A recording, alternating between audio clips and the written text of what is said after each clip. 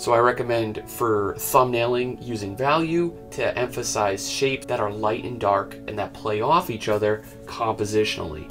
There's really two different ways to kind of go about these as well.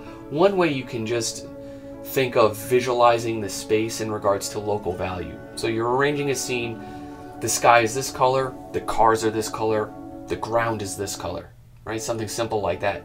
Or you can actually factor in atmospheric depth or compositional depth. Objects that are closer or darker, lighter in the midground and lightest in the sky, or you could even reverse that. Like I said, it's just playing light and dark shapes off each other.